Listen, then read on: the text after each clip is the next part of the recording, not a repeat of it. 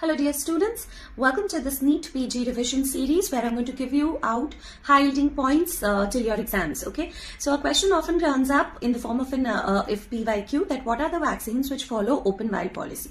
Now what is open vial policy? Vaccine vials once opened can be reused up to 28 days provided they are maintained in proper cold chain conditions. So you all know that vaccines are available in two forms: reconstituted forms, that is powdered forms in which we have to add a diluent, and the liquid forms. Now to remember this particular topic, you just have to know that vaccines which follow open vial policy, the mnemonic is T series plus PO. That means all the liquid vaccines. So APO is standing for liquid, okay, and like it's a word for liquid. You can drink a liquid, so PO is that ways.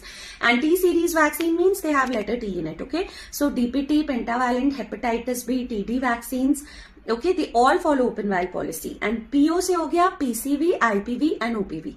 They follow open vial policy. So which are the vaccines which do not follow? The reconstituted or the vaccines in which we add a diluent like BCG, Japanese encephalitis, measles, rubella, yellow fever. Also guys, a very commonly thing that you ask me, ma'am, does rotavirus follow? No.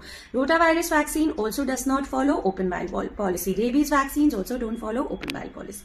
So that's it for today. You just remember the mnemonic: vaccines which follow open vial policy are T series plus PO. Thank you so much. All the best.